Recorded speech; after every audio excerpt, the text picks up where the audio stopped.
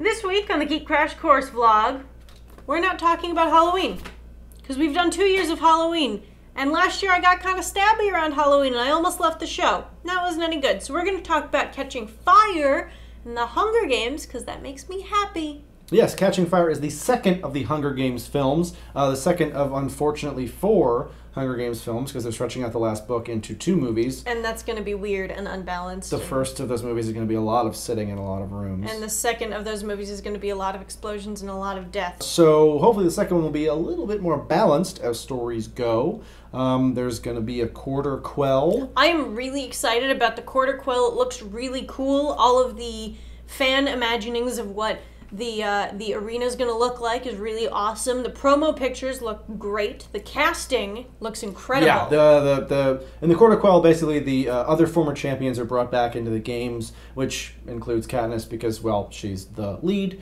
To go kill each other. They got to kill each other again, and all the people they've cast for the champions look really good. Yeah.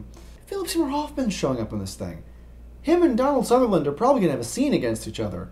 It's going to be the real deal. Did you not see that preview already? No. There was a preview with them talking to each other. What? And Donald Sutherland's talking to Philip Seymour Hoffman about Katniss has started this uprising, so we need to have a quarter quell so they all kill each other so there's no one left to lead a rebellion.